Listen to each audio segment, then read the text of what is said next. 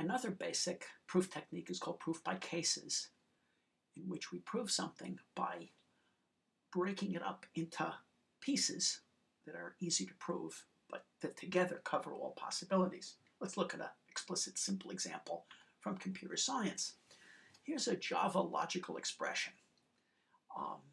The way to decipher this is that the double vertical bar means or in Java, and the double ampersand means and in Java. So this is a conditional test, an if test, that is the guard on a bunch of code to be executed if this test comes out to be true. Let's read the test. If x is greater than 0, or if x is less than or equal to 0 and y is greater than 100, go ahead and do the code that's in there indicated by the vertical dots. We're going to assume here that x and y are variables that are declared to be of type floating point or real number, or integers for that matter. Okay. Now what I claim is that this code can be improved if it's rewritten in the following way, namely, if x is greater than 0 or y is greater than 100. So the claim is that these two hunks of code, if I just replace this test, which has 3 components and require an extra step to evaluate in some cases, by this code, the programs are going to behave exactly the same way, and therefore it's just more efficient and easier to understand and runs one step faster if I replace this longer expression by this shorter expression.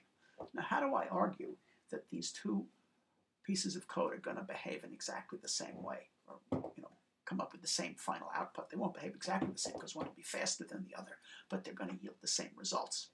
Okay, let's consider how these two behave in 2 cases. The first case will be that the number x really is positive, that it's greater than 0. What happens then? Well, the first test above in the or comes out to be true. And that means that the whole or expression is true, because when you have a true or anything at all, it comes out to be true, and you go ahead and execute the code that follows. Likewise, the second expression starts with x greater than 0 or, so it comes out to be true. So in this case, if x is greater than 0, both conditional expressions will allow the code that follows them to be executed, and because they both evaluate to true. Okay. The next case is that x is less than or equal to 0. Let's see what happens then. Well, in the top expression, since x is less than or equal to 0, that first expression, x greater than 0, whenever it's evaluated, returns false. And same thing in the second expression, the initial test, x greater than 0, returns false. Now, one of the things that the way OR works is that if you have an OR of a bunch of things, if the first thing is false, you ignore it and just proceed to the other things to see how they come out.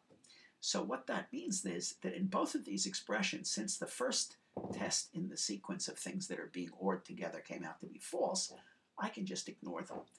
The code is going to behave as though after the false was detected, it's just going to behave in the same way that the rest of the test says to behave.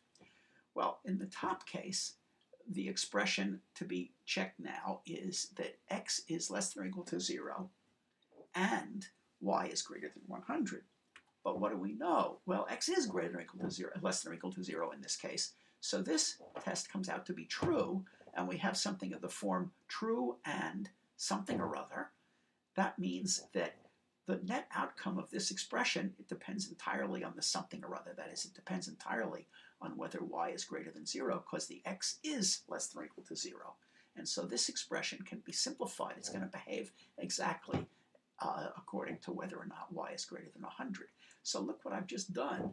I've argued that in this case, both of these test guards act like y is the test y greater than 100, which is they behave the same in this case as well.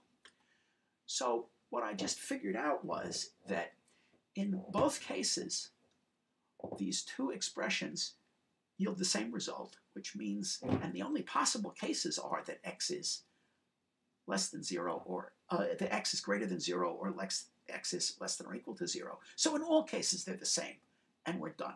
That's why it's safe to replace the upper complicated expression by the lower, less complicated expression. So in general, as I said, reasoning by cases breaks complicated problems into easier subproblems, which is what we just saw there. Wouldn't be clear how to prove that these two things were equivalent, but I chose those cases, and it made each case easy to figure out that the two things were the same. Now, the truth is that there are some philosophers who worry about reasoning by cases for kind of subtle reasons. They're called intuitionists, and here's what bothers them. Let me illustrate it.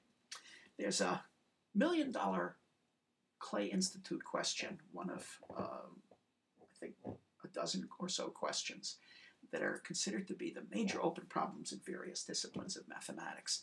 And one of the disciplines of mathematics is complexity theory in computer science, computational complexity theory. This question is known as the P equals NP question.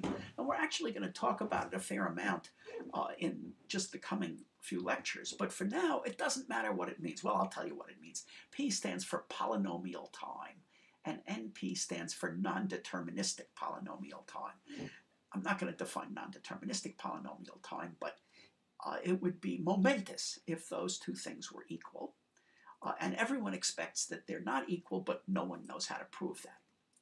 So the $1 million question is P equal to NP, yes or no? And you get $1 million for settling this question. Now, I claim that, in fact, the answer to this question is on my lecture table, and I will show it to you in class tomorrow.